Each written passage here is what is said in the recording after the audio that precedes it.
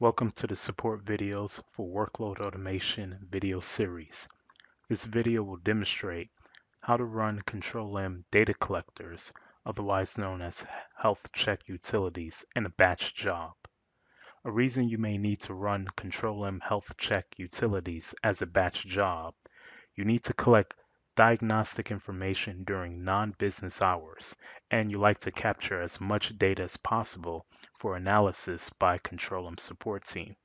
You can create a workflow that enables debug to capture the problem, disables debug, and then runs the data collector.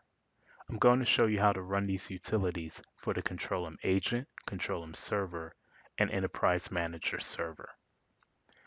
In my environment, I have a full Linux Control-M installation on one physical system. The commands will run the same on Windows OS. Here, I'm logged into the Control-M Enterprise Manager client, and I have three different job definitions: the agent HCU, the Control-M server HCU, and the EM server HCU. The Enterprise Manager server and Control-M server's health check utility have similar syntax. That's because they communicate with their own database. The Control-M agent's health check utility doesn't communicate with the database. In my example, I'm using the EM underscore data underscore collector, which I'm providing, the database owner object username, the full path of the password file, and this is an optional parameter if you like to mask the HCU utility password and job definitions, the out parameter, and that's just to give us an option to redirect the logs to a different location on the file system, and the batch parameter. Now, this is a very important parameter. Without it, the HCU utility will continually run in the background, eventually filling up the file system, causing Control-M to crash. Please check out our Control-M utilities guide for more info on the HCU commands and its parameters. Now, before I order these jobs, I'm going to switch over to my Linux environment. I want to point out a few items. Number one, if you want to use a password file, I'm going to show you the syntax. And number two, in order to run the utilities in batch mode, you have to edit a config.ini file.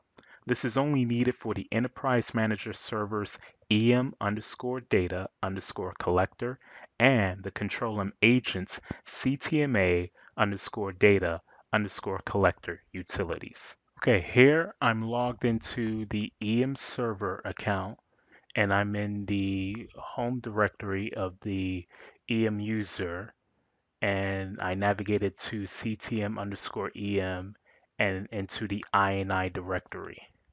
The file that we need to look at, I'll show you, is config.ini, and this path is the same as within Windows as well.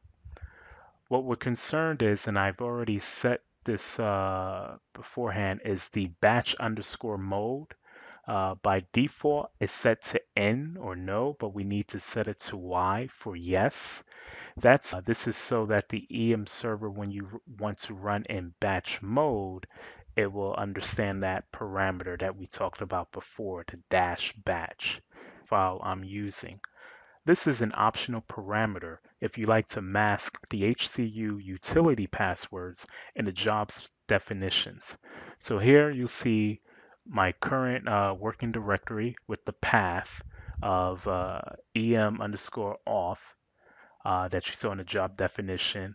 Within that directory, we see the file em underscore user dot out. And when I open that file, I'm running a cat command to show the inside of the file. You'll see the format dbo equal and then the password. Here the password is I love Control-M.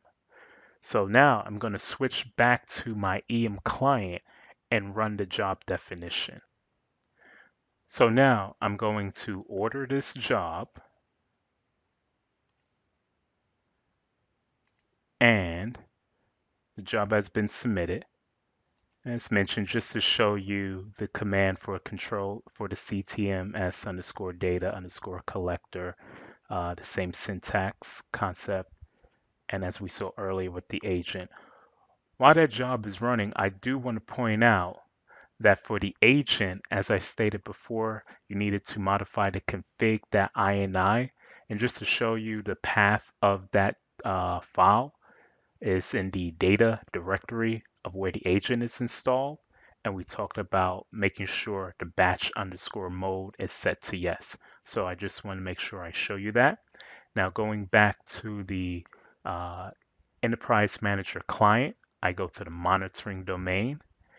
And as we can see, this job is still executing. And as we refresh, the job will show completed. The job is now completed, and we'll scroll down and we see that it's been redirected to the data directory that we wanted to collect the log files for. This concludes our Control M Solutions video. Please see our knowledge base and YouTube channel for more videos like this. Thank you.